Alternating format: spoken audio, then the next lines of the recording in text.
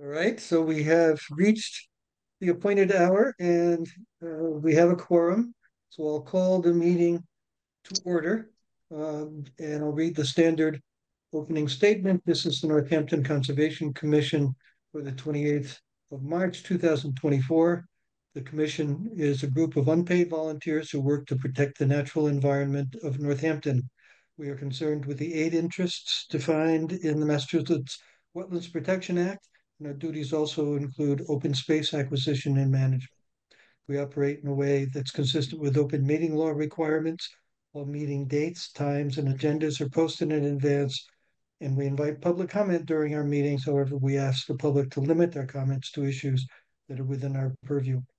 Today's agenda includes only one hearing, and that's a notice of intent for sidewalk construction along the Mill River at the intersection of Earl Street and East Hampton Road. And I think we have no minutes.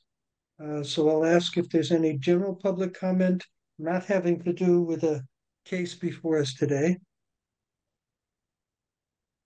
And if not, then the first hearing, a notice of intent for sidewalk construction within the riverfront area and buffer zone. Applicant is the Mass Department of Transportation. The location is the intersection of Earl Street and East Hampton Road. Who's here to speak to that? Rebecca Clark. I'm a civil engineer at TEC representing MassDOT as the applicant.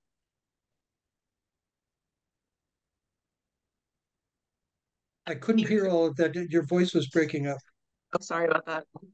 My name is Rebecca Clark. I'm a civil engineer at TEC. We're working with MassDOT with this notice of intent. I believe Kevin Thompson from MassDOT Environmental and Madeline Declerk are also on the call too. All right. We've seen the application, maybe not all 90 whatever pages of it, but the important parts. So you want to provide us with an overview and summary? Yes, I can. I was thinking of pulling up the plans and kind of walking through purpose of the project, impacts.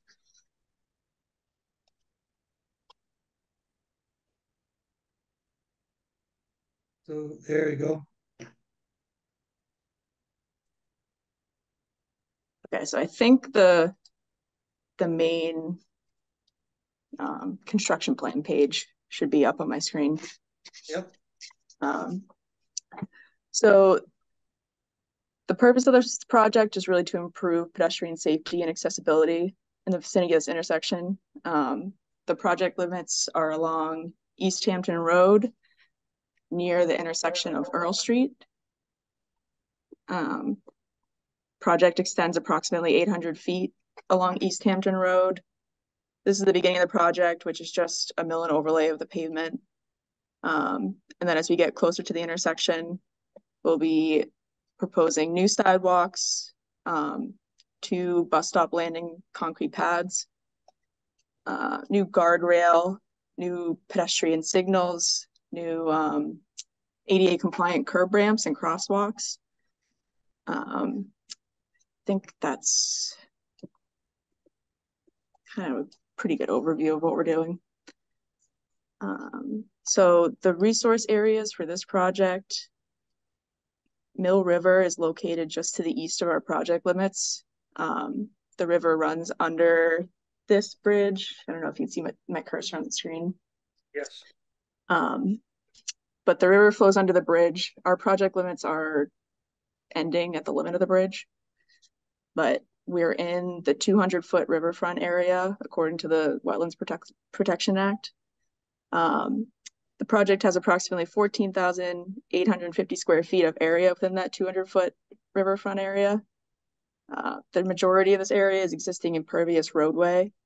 Only approximately 386 square feet of alteration to the riverfront area is proposed with the addition of the new sidewalks. However, we're also altering the curb lines slightly in some areas, so we're actually reducing the existing pervious pavement by approximately 209 square feet. So net, the overall impact to the riverfront area is 177 square feet.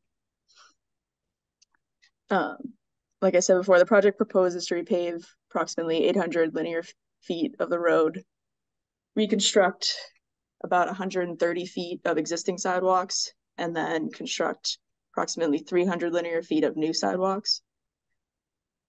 There would be no impact to bordering land subject to flooding. The entirety of the project is above the FEMA flood elevation of 126 feet, which is based off of the 1929 vertical datum. The proposed sidewalks increase the total impervious area by approximately 1,570 square feet, with less than 400 square feet of that within the riverfront area. This increase of impervious area increases peak flows by negligible amount, with the largest increase being 0.05 cubic feet per second. The project is also within NHESP estimated habitat of rare wildlife. We've submitted a MESA checklist to Mass Wildlife, who determined that the project will not adversely affect the actual resource area habitat, nor will it result in a prohibited take of state listed rare species. We've received a DEP file number. We've also received technical comments, which we addressed in our letter dated March 25th, 2024, that we had sent prior to this meeting. In terms of mitigation for this project, we're proposing sediment control and erosion control barriers within the resource areas and adjacent to them. And also silt sacks will be installed in existing catch basins. In conclusion, the project will benefit the pedestrian and users of this area and improve pedestrian safety and accessibility. And we're not at final design yet, but we're working towards that. So we'll continue to work closely with MassDOT and the city of Northampton to progress that to the final design stage. And that's all I have. Are there questions or comments from commissioners?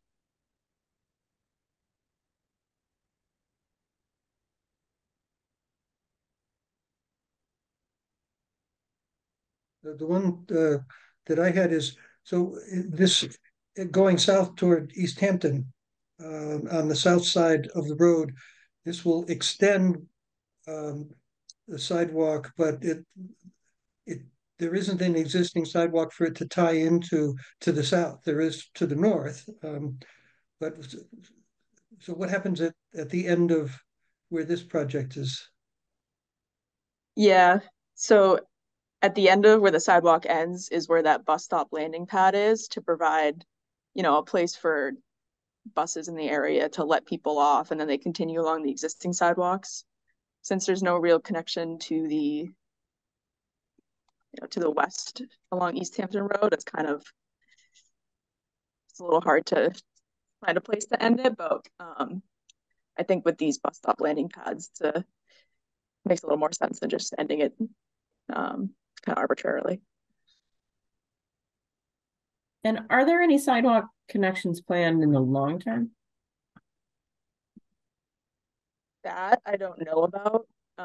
So this project is part of a statewide pedestrian and bicycle, various locations project. So I don't really know too much about like long-term plans for this area in particular. Yeah, I'm Maddie DeClerc. I'm the PM of the various locations project that Rebecca just mentioned with MassDOT. There are no planned improvements. I think we approach these projects more of a targeted, kind of like a bus stop connection, pedestrian connectivity project. And so the goal was focused on connectivity around the intersection as well as to the bus stops, which have been coordinated with PVTA as well. So we've been back and forth on the design and location of that.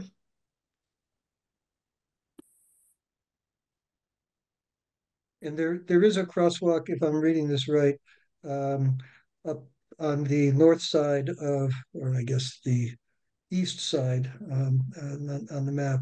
I think of Route 10 as going north-south, so Yeah. But on the east side, there is a crosswalk. Good, thank you. And so the access to the bike path is also possible by using those crosswalks. Correct, yes. And that would enable anybody to go further south or further west. Right. All right. Any other questions or comments from commissioners?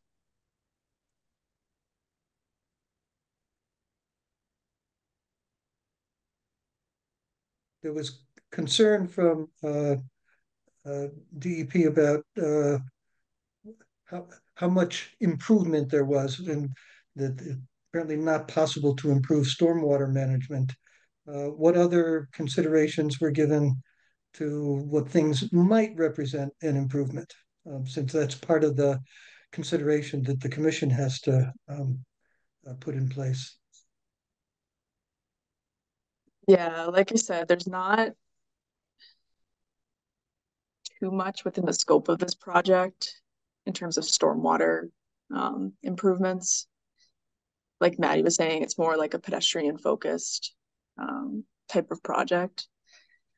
Um, yeah, for the most part, we're maintaining existing drainage patterns. We're not really altering them by any means. And then, installing the erosion and sediment controls to keep the runoff from going into the Mill River. And is there, or was there consideration, or is it practical to think of, I think in Sarah's staff report, she mentioned plantings or filter strips that might, after the construction part is over, might also be helpful in preventing runoff into the river from the road being salted or things like that. I don't mind speaking to this, Rebecca. Um, so definitely we do our best to include that as feasible in these types of projects. And that's typically what we can kind of fit in, some sort of filter strip or whatnot. I think our bigger consideration and the primary thing we were really focused on were that very minimal change in peak flow rate, as well as the really steep slope off of the south face where there would be it's probably the most impactful with regards to drainage right into the like kind of the river basin. So given those steep slopes, we're kind of already at a minimum of what we can do with the guardrail and sidewalk. And that's, yeah, we just assessed it based on the maximum extent practical. And this is kind of where we found ourselves.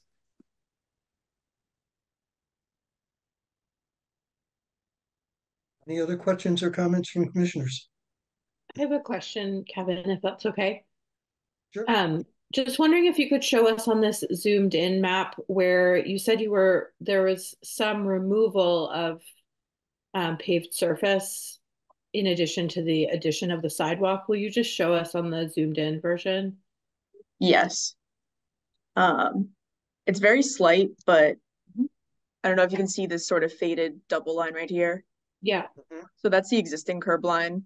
And we're proposing to bring the proposed curb line in, approximately a couple feet. So that's where that net reduction in pavement comes from. Great, thank you.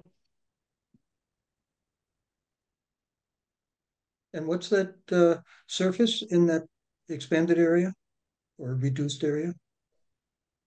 So this is the sidewalk area to the right of this, where my cursor is. And then this will be like loam and seed grass area. Okay.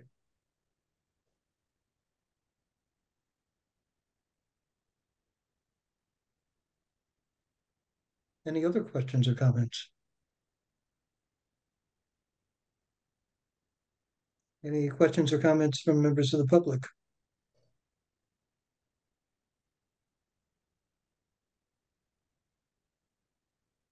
Sarah did a site visit. I did not, since I'm basically familiar with that area. But you have anything you want to add or suggest?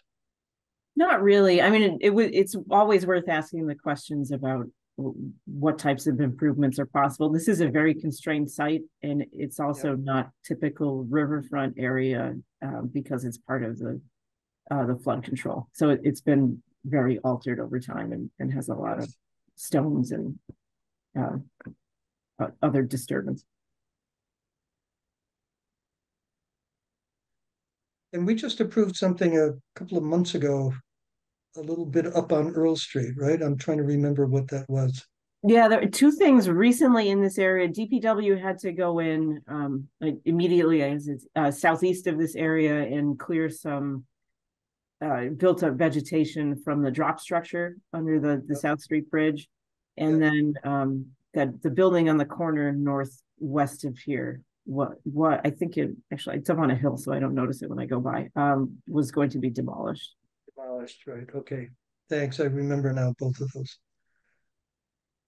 Thank you. If no further questions or comments, someone want to make a motion to close the hearing? Moved.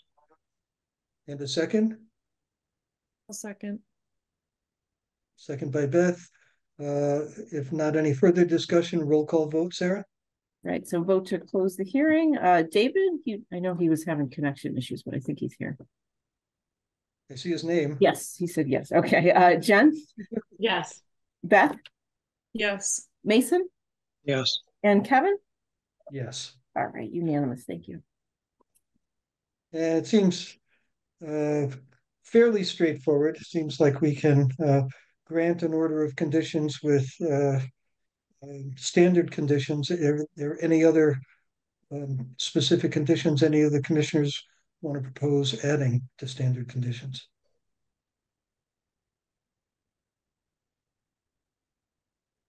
If not, someone want to make a motion to grant an order of conditions with standard conditions?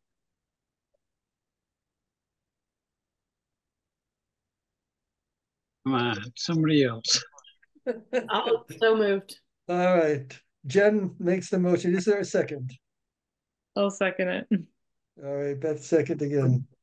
If not any further discussion, then a roll call to grant that order of conditions. Sarah? All right, so roll call vote. David? Yes. Jen? Yes. Beth? Yes. Mason? Yes. And Kevin?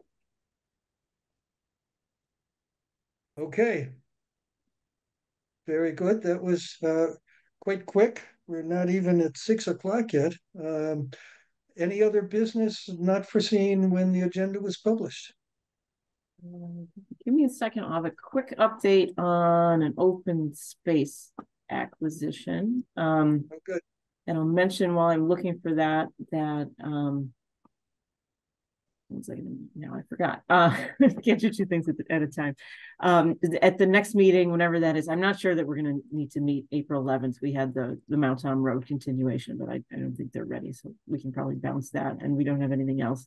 But whenever the next meeting is, we'll have consideration of the memorandum of understanding with New England Mountain Bike Association for the Sawmill Hills.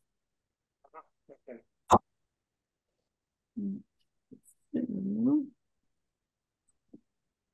And one thing that came up in my other role on the Community Preservation Committee when we voted Brian as chair again is that I can't remember the last time that I was voted as chair. And then I said I would add it to the agenda, and I forgot. I will make a note to do that. I think it's been many years. Next time. We've done it I'm periodically. happy if anybody else wants to nominate somebody else or themselves. No. No.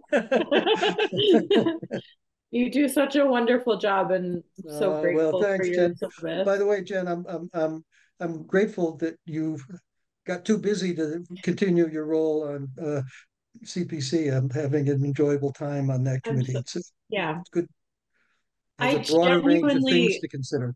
Yeah, I genuinely think about it often and miss it. And I'm also just coming out of my very busy season, so grateful. I was really struggling to read through everything as I needed to. So I'm excited to do it again in the future when I have a little bit more capacity and a little bit less of a young child, but I'm glad that you're enjoying it. Understand. Well, my youngest is 33 and I'm long retired. So, Yeah. There's tough decisions to make this round. There's far more yeah, it is. applications than We there are. don't have anywhere near enough money and a lot of applications. So, okay. So what you Yeah, got, Sarah? I love that. I love knowing the projects that are going on and hearing everyone on that committee is so thoughtful. So Yeah, it's a very good committee. That's true. All right. So if anybody reads the real estate transactions in the newspaper, you would see one to the city of Northampton today from Fred Crisp and David Gugina for a pretty nominal amount. It was like 12,000 something. So this is the Parsons Brook Greenway, most of which didn't exist within even the fairly recent past, cobbled together from various sources. So we have Cardinal Way over here. This was the beginning of it. And then this was all part of the gravel pit and the solar development. Okay. So we have purchased this basically this underwater triangle. cool. So it's it provides good, not good walking access, but some additional access to Parsons Brook, and in drier periods also some additional hiking opportunities. So it's not shown here, but basically just this triangle piece. So this area is now city owned. That's How big an great. area is it? Oh, 6 acres. It's they had to do a mortgage release, so this is something that's been in the works for 3 years at this point. So I don't have all the details handy like I usually would. All right, good. Do we have to do anything or is this just No, for information? just an update. This was approved by you long ago. Okay. Very good. It's exciting that really the connectivity there is a no-brainer, and it's nice to just, yeah, it makes sense for the city to own that like contiguous area. Yeah, it's there are other ways to mess up a piece of open space that even Yeah. though it can't be developed. So Right. it's good that the city has full fee ownership of that. Yeah. And the not that the current owners would have done any of Right. that when things happen.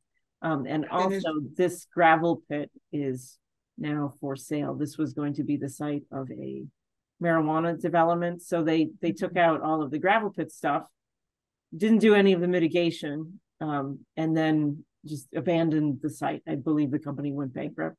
So we're hopeful that there may be some additional access provided here, if we can work with the new owners, whoever they may be.